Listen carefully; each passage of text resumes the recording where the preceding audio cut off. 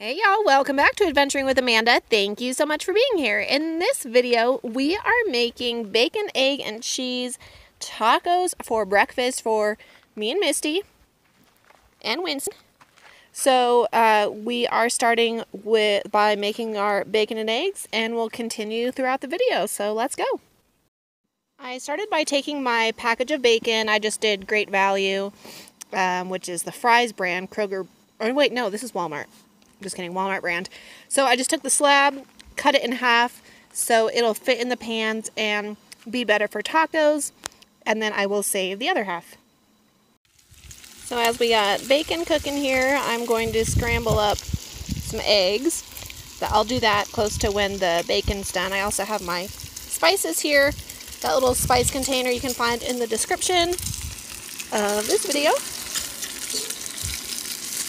It's going to be tasty. First, a small batch of bacon is done, so I'm just going to cover it with foil, get started on my eggs here soon, because I'm working on the second batch of bacon. Ooh, I'm excited, it's going to be tasty. Bacon's done, so I'm scrambling the eggs. Eggs take no time at all, so doing them after the bacon. Bacon's just wrapped in foil, staying warm. I gave Misty the 2-minute warning that breakfast is almost ready. As soon as the eggs are done, I'm not going to, typically I do salt and pepper on my eggs. I'm not going to season them until they're done, because I'm going to let Misty season how she likes to. Almost ready.